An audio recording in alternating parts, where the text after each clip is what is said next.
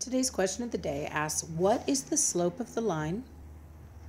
So we've been asked to find slope. But notice they just say, what is the slope of the line? Y equals negative 2x plus 7. Notice the equal sign here. What is this thing they've given me? This is an equation. Equation of what? Well, they even tell me it's the equation of a line.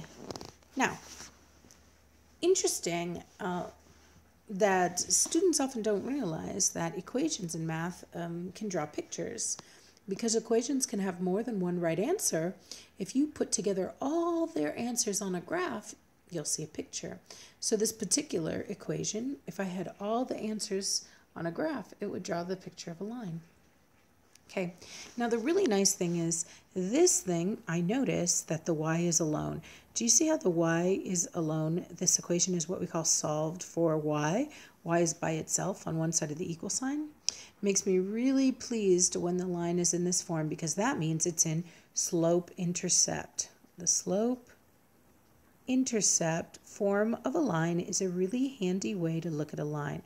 Now, if you forget this, the good news is this is on the GED formula sheet. It's in that bottom third of the formula sheet where it has the algebra formulas, but they have the slope-intercept form of the line. And what you're going to notice that it says there is it says this, y equals mx plus b. What we see is we see the y alone, just like mine, the y is alone, and then we see mx, meaning some number of x. But remember, we've been using this letter m over and over and over again to represent the slope. M is the letter we use to represent slope in algebra. And so when I say mx, if I have the y alone, this number that's with x represents a slope.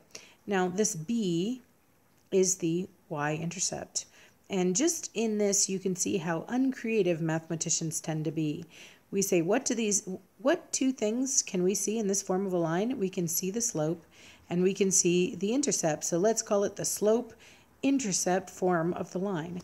So the great news is you don't even have to remember. You just have to look at the name that's on the formula sheet. That's the slope, that's the intercept, the two numbers that you see. So what does that mean to us? It means that whatever number is the coefficient on x, whatever number is out front of x, this number right here, is my slope. This one is known as my y-intercept, but the problem doesn't ask me about the y-intercept. It just asks me what is the slope. So what is the slope of this line? The slope is -2. And literally all you had to know was how to look at this problem. No math to do.